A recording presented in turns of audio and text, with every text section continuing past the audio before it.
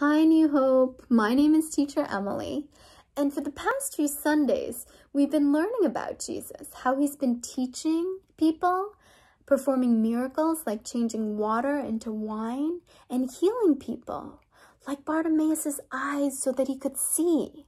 So this week, we're going to be learning about a story that comes from the book in the Bible called Luke. Jesus is in a garden, and he's asked his friends to come along, his disciples. And he's there to pray because he has to go through something really difficult. He's going to suffer and to eventually die for us. But this was part of the plan that he had made with God to rescue us. Jesus was going to take the punishment for all the wrong that anyone had ever done or would ever do. So, in the garden, Jesus is here in white, and his friends or disciples are behind him. All of a sudden, they see Judas. And Judas is supposed to be one of Jesus's friends, but he decides to betray Jesus, which means he decided to become Jesus's enemy. And he brings all these soldiers along to come and arrest Jesus, even though Jesus had never done anything wrong. They came to take him away like he was a criminal, like a bad guy. And they were really mean to Jesus. They hit him.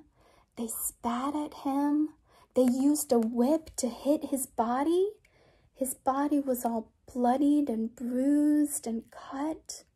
He had to suffer so much. And they even mocked him, which means they made fun of him. They gave him a purple robe, and they made a crown of thorns, ouch, and put it on his head. And they said, if you're a king, why can't you save yourself? But they didn't understand that he was there to save them, to save all of us.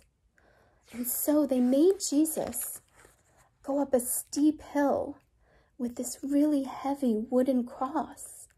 And Jesus was so badly hurt that they called a man, Simon, to come and carry this cross for Jesus. And once they got on top of the hill, they had to put Jesus on this cross. And do you know how they did that? Well, they took some nails and put it in his hands and his feet and nailed him to the cross. It was so painful. You can see Jesus was there. He had his crown of thorns. The blood is dripping down, and he had all those cuts and bruises. He had suffered so much just for us. And even though he went through all of this, he still prayed to God, asking God to forgive all the people that had done this to him, because he said that they didn't know what they were doing. So God was on that cross, left there to die. But he was there to show us how much he loved us. He was there, and he went through all that suffering because he loves us so much. He took the punishment for our sin and all of our disobedience. And why did he have to die? Well, this was the only way that God could destroy sin without destroying his people, us, and our sinful hearts. Because Jesus died on the cross for our sins, we can now go to God and ask God to forgive us for our sins, and he will forgive us.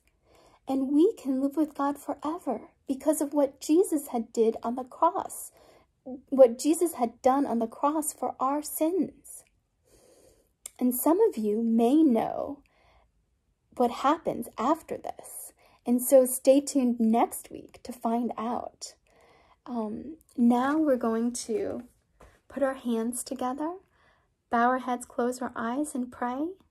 Heavenly Father, God, we thank you so much for sending your son Jesus to live the perfect life and to die a terrible, painful death on the cross for our sins.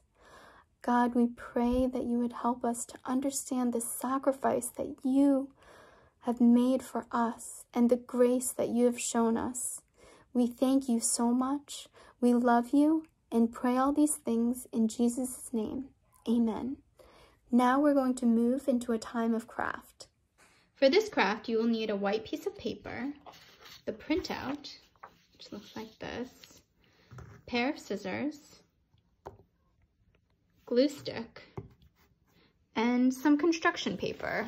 You can get any kind of colors you want, and you can even get some scrap pieces of construction paper. So here we have pink, red, blue, and purple, but you just need to make long strips. So the first thing we are going to do is we are going to cut these long strips so that we can paste them onto our white piece of paper.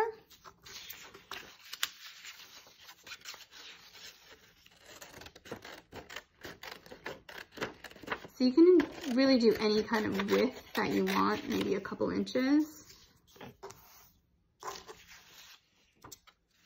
So we're going to be doing purple, pink, red, and blue.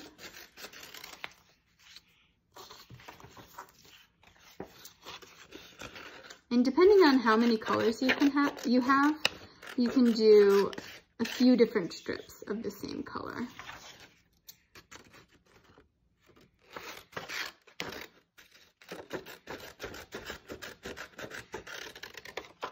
And when you're done cutting your strips, you can go ahead and arrange them horizontally on the white piece of paper.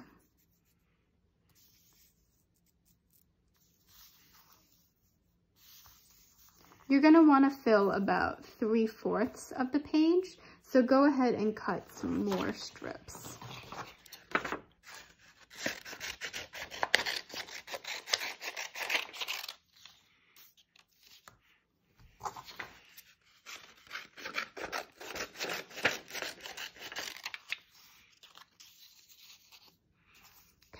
Once you have that done, now you can take your glue stick and you can glue those onto the white piece of paper.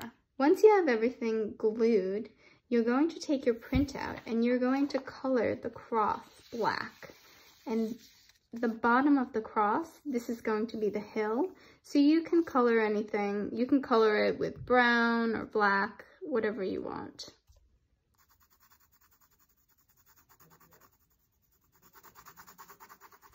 Once you've finished coloring your cross and your hill, you're going to cut them out, and then you're going to take your hill and just glue it to the white piece of paper with the construction paper on top, and then you're going to take your cross and then glue the cross onto the hill.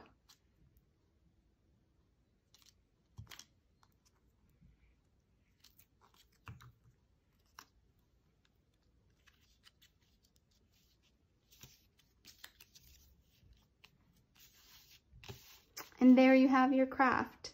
Hopefully this will remind you of the amazing sacrifice that Jesus has made on the cross for our sins. Thank you.